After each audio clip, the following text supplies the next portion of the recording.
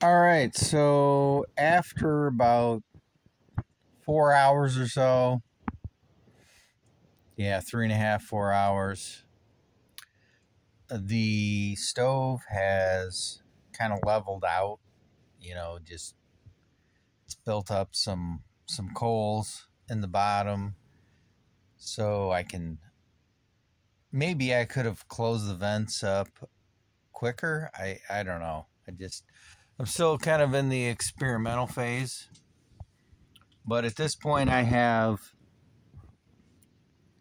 this front vent completely closed, but it's not really completely closed because it's just not an airtight adjustment.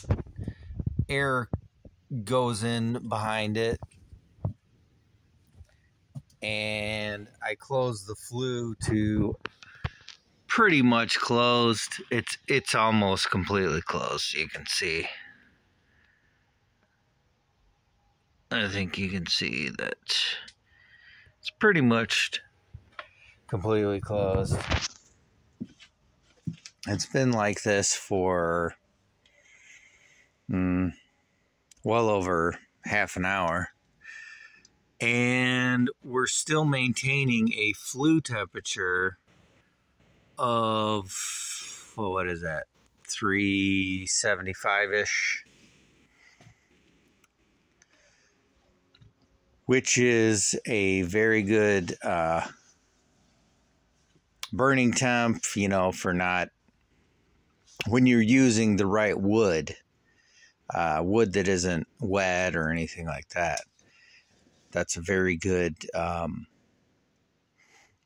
temperature for the flue to be burning at, to not create creosote in your chimney.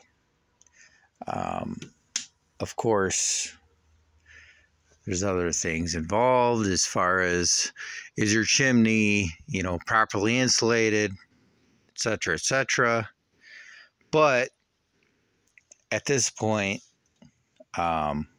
just looking at it at a basic level, this is a, pretty even operating temperature. This thing's pumping off some heat, and you don't have, the more you can close the flue and the front vent here, the less the air is flowing through to burn up your wood, and still maintaining a good flue temp. So it's pretty much balanced out at this point. And it's putting off a lot of heat. It's actually pretty uncomfortable to be this close.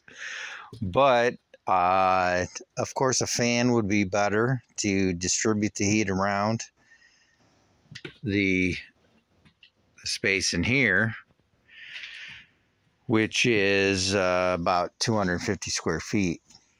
So, let's, just for giggles, let's look inside.